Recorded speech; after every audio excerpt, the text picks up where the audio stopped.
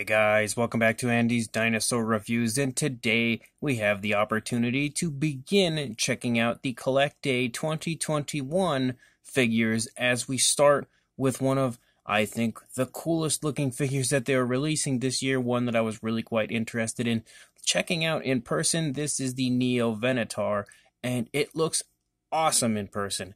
Initially, a lot of people were kind of thrown off by the promotional images, but I can definitely say, as far as I'm concerned, and with complete confidence, in person, this figure looks way better than even the promotional images had led me to believe. I really thought that it looked very unique and quite different than your normal interpretation of this species from the promotional images, and that carries through with the figure in person. I think it looks really cool, very unique, and one of the most appealing aspects about the figure, I think, is the fact that it looks so unique and, again, really beautiful looking in person. I've only really had a few minutes to just kind of look over the figure before throwing it up here on the table to review, but I am definitely quite impressed. However, I am also really excited to go ahead and take a closer look at it with you guys, so let's go ahead and do that right now. So once I take the dinosaur off of the stand and you get a nice closer look at that head sculpt, you can see that that head sculpt is absolutely gorgeous. They have done a tremendous job. Wow, we're into losing our focus here. On the head sculpt of this figure, some gorgeous scale detail. I really like how the scale detail gets kind of larger as you get closer to like the snout, the nostril area, and the front of the mouth. It looks really cool as far as the way that that's been sculpted. I don't know why my camera really hates this figure right now for some reason as far as like focusing on it. Maybe it's the colors. I'm not too sure. But regardless, again, the scale detail and everything here on the face looks really nice. You can see the nostrils sculpted out there.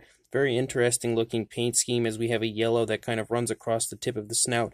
And then we have a darker green, then a lighter green, and then kind of a yellow. The same variation of yellow we have right here that kind of rings around the eye.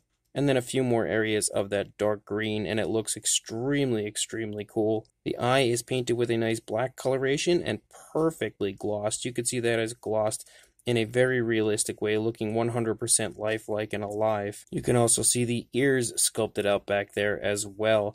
If we take a look at the opposing side again, this side also looks gorgeous. I'm a huge fan of the head sculpt. You can see that the dinosaur has its mouth closed. The teeth are not showing or anything, and I really quite like that aspect of the figure as well. I think the actual paint application here on the face is really nicely done, and the actual sculpted detail is pretty much off the charts. A gorgeous figure. You can kind of see like some ridges that are hanging off of the underside of the throat, painted with like a pinkish coloration, and it also has those same style of ridges up here on the top of the head. They start out pretty big right there and then transition to a smaller version of the ridges right there. But you can see as we move back into the neck, there's quite a few osteoderms poking up here and there, and you can also see a really nice smooth transition between that green to the white underbelly here of the neck. The neck is really nicely sculpted as far as that scaling goes. Really nice texturing to the neck, and you can also see just generally the throat and everything is quite nicely detailed, quite nicely elaborated right there.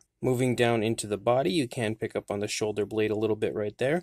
The skin texture is gorgeous throughout this figure. I really think that Collecta has done a great job on the actual texturing and scaling of the dinosaur. You move down here into the arm.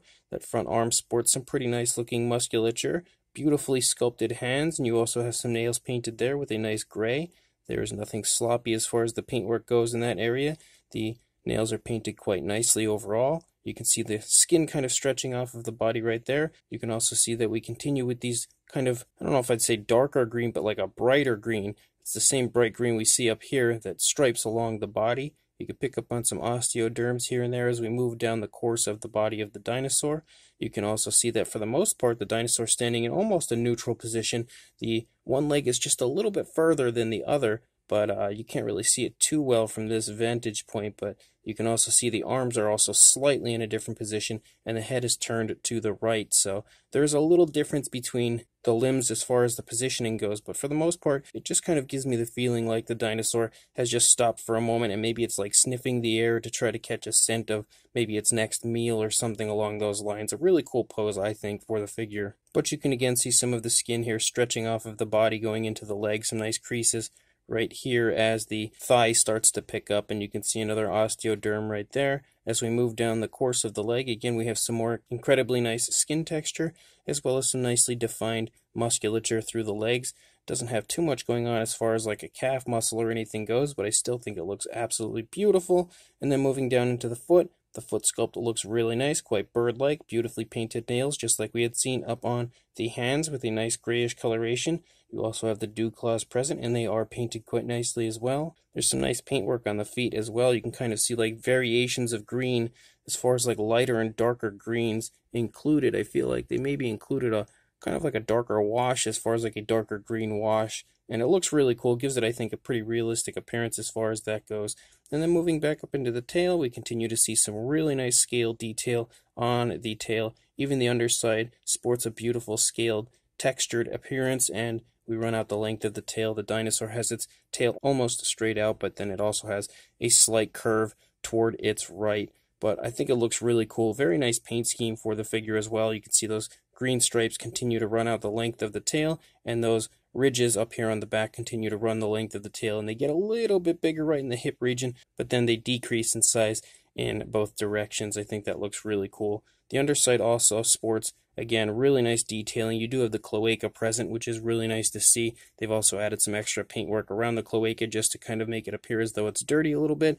And you can see the underside has the species name and, of course, the Collecta logo and all of that fun stuff. If we take a look at the opposing side, you're not going to see too much difference on this side in comparison to what we had seen on the previous side because, again, it's almost in a neutral position. But moving back here into the neck, you can basically get like a sense of the musculature of the neck looking at it right here. You can kind of see the neck tensing up a little bit, which is a pretty cool little detail that they've added in there. You can see some more of those osteoderms as well. And then moving back here into the body, you can take note to the really nice musculature of the arm right here. Again, you can pick up on that kind of darker green wash that they've applied to the arm area, and actually that same similar wash they've applied to the feet. I think actually the entire body generally has that wash, but it's not as easily noticed up here on the body in comparison to areas like the hands and the feet, but you could really get a good idea of the detailing aspect in the arm due to that wash. And again, my camera is going crazy with this figure, but you can definitely see how that wash is applied and makes all the detail pop quite nicely in the hand. And again, you can see the skin stretching off of the body here in both the arm region and the leg, really showing again just some movement within the figure. The scale detail looks incredible here in the stomach region yet again, and I think you can pick up on that darker wash a little better over here, and then take note of how nicely that scale detail actually pops. And again, you can really see how smooth the transitions are between the colors. Really, really nicely done as far as the paintwork goes. You can see over here, again, the musculature of the thigh and the calf. Some more gorgeous detailing as we move down into the foot as far as like the texturing of the figure goes. You can really see how beautiful that foot sculpt is over here. Again, the nicely painted nails with a grayish coloration. You can even see some of the scale detail here on the foot. Some more creasing and everything right there in the foot. Almost some scoots that run down the foot, but not really so much onto the toes, which is pretty cool to see because more often than not, you usually see a scoot-like appearance down the toes of most theropods, but we don't see that here on this one. And then we move back up into the tail. Again, some more really nice scale details. We run out the length of the tail. That sticks out pretty nice and straight. Only a little slight curve to it, which there's not really too much of a curve to the body. Just a slight right turn with the head and a slight right turn with the tail. And other than that, there's not too much else going on as far as like the bending of the body. But I think this figure is absolutely incredible. A really beautiful release from Collecta for the 2021 year. As you can see, the figure actually stands really nicely. It does, of course, come with that little plastic stand that you can use to hold your dinosaur up, but honestly, it stands perfectly on its own, really nicely balanced for sure. So great work on the part of Collecta as far as that goes. And for a size on our Neovenator, you can see that for a length, we are looking at just shy of 7 inches, maybe like very, very close to 7 inches or about 17.5 centimeters, somewhere in that range. And then for a height, the highest point would probably be the snout right there. Actually more like that crest above the eye. So you're looking at just a hair under 2.5 inches or about 6.5 centimeters. For a size comparison, there is Mr. Papo T-Rex, the Attack Pack Golovosaurus, and Robert Muldoon from the Mattel Jurassic World toy line.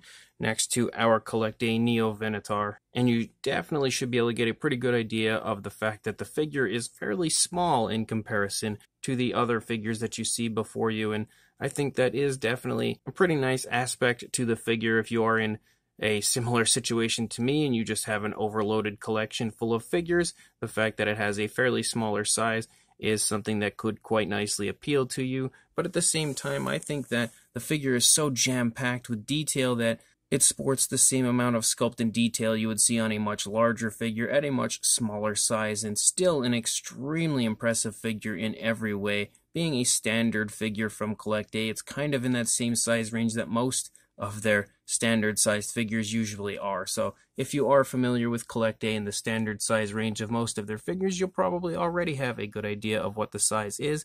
But if not, hopefully these figures right here will help you out. So this Collecta 2021 Neovenator is a beautiful, beautiful figure, and one that I am really happy to add to my collection. It's a figure of a species that we don't get too many figures of, and in fact there are very few out there in general of the species. So to get one from Collecta is really awesome, but to get one that looks so unique and so different, kind of a really cool take on the species by Collecta, I think is just an added plus overall, because it really does look quite unique, quite different than most dinosaur figures as far as theropods, especially Neovenator, usually looks, and I really, really quite like that aspect of the figure. I also like the fact that the mouth is closed, and that definitely is something that is good as far as like the positioning of the body, because of the fact that I think it kind of resembles like the dinosaur stopping for a moment to just kind of lift its head up into the air, maybe sniff a little bit and see what it can smell and maybe find some prey or something. And of course, if the dinosaur were doing that, I feel like it would be nice and concentrated. It wouldn't have its mouth hanging open for no reason whatsoever. So the closed mouth, if that is the idea behind the pose,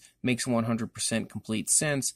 And again, something that I am quite a big fan of. And I also do just generally like dinosaur models that have their mouths closed, because theropods wouldn't be consistently running around with their mouths hanging open. It just isn't something that I feel like would probably be occurring. So it's a nice dose of realism that we often don't get. The sculpt again is really nicely done. It shows lots and lots of detail, as you always find with a Collecta sculpt, pretty much detailed to the max, as Collecta never ceases in the detail department. And it's got a pretty nice pose again, like I had stated, just kind of stopping for a moment to observe its surroundings, maybe search for some prey, and maybe see exactly what it can smell in the general vicinity. And that's, again, a really nice natural looking pose for the figure. It's nothing overly dramatic, nothing crazy. I feel like it's just a nice, natural, very peaceful looking pose for the figure. The paint scheme as well is quite nicely done. I am a fan of the greens that they've used and that very cool looking yellow up there on the face. I feel like the yellow and greens play off of each other perfectly. And then the ridges that run across the back of the dinosaur down from the head all the way out onto the tail and even in the throat region look really cool and just complement the figure overall. And all of the paint application is nice and naturally applied, nice and smooth as far as the transitioning goes, and everything on the figure paint-wise looks like body color and not paint on a figure. So this figure as a whole is an incredible figure and a great start to the 2021 year. I could not be more excited about the 2021 line from Collecta, because they have a lot of really nice figures that I am very excited to take a look at with you guys, and this is just the beginning as far as these Collecta 2021 figures go. So if you would like to pick this up, this figure should be available fairly soon on everythingdinosaur.com, so make sure you keep checking back to Everything Dinosaur and follow them on social media so you are aware of when this figure does come into stock. So make sure you do all that fun stuff, pick up this incredible Neovenator figure from Collecta, and make sure you also like, comment, and subscribe, and I will see you in the next review. Thanks for watching.